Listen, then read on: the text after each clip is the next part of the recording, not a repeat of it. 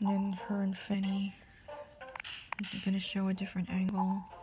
There we go. Brushing their teeth. Their fuzzy teeth. Mrs. Blood alone at home sleeping. And now Raoul is dreaming. Finding it? You better stop.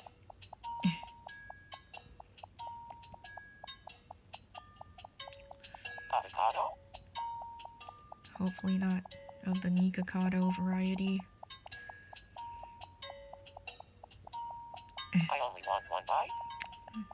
I don't personally choose to hate him, by the way, Nikocado, avocado. I just, Not having legs? you know, like everybody else, I just, like, you know, like I would feel for everybody else that is. Come back. I would just want him to be able to be happy and healthy in obviously healthy ways, of course. But yeah, my heart would be willing to go out to pretty much everybody in that regard, that I would wish them the best for their health and happiness.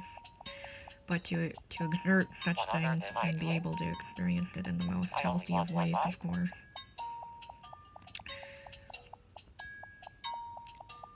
In spite of the fact that Raoul, the character here, would probably have to be really not quite the healthiest in the mind if he actually did this in real life.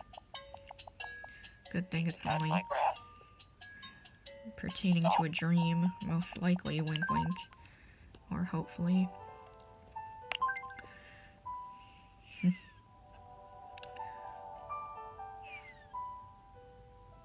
I wonder when the next baby will be born. And I didn't even check to see it would be dreaming. And he's in a snail race, an escargot race, racing to see which snail will be eaten first, or whoever loses the snail race ends up being escargot. Oh, so it was Julio all along, all by himself. So does that imply he was longing for his wife? We have something to tell you, David Littleton. Well, then that would be kind of romantic of him. That's right. A bit too much. The two of us are getting married. And speaking of marriage, What are you doing? of quote-unquote perfect marriages, Gingerbread cake. No. you didn't say no long enough. You said it with 3 O's. But it sounds like you would have said it with only 1 O. 1 O and 1 H. Essentially. Oh yeah, I forgot they added kid.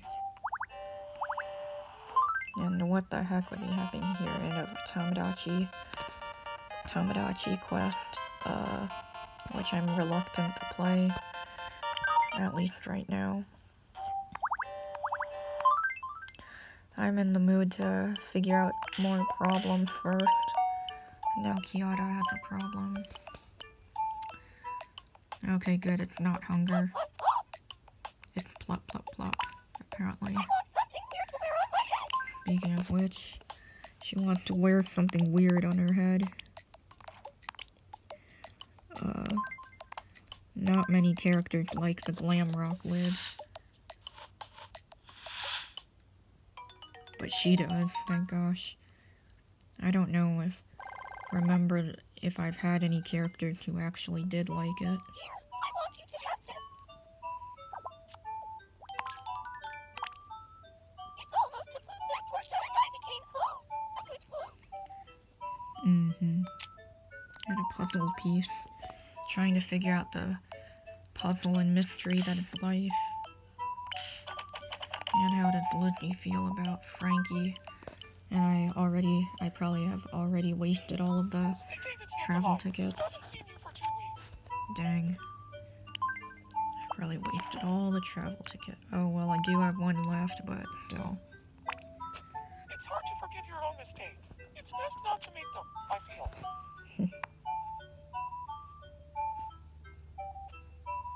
Don't stare. It makes me nervous. Don't stare. It makes me nervous.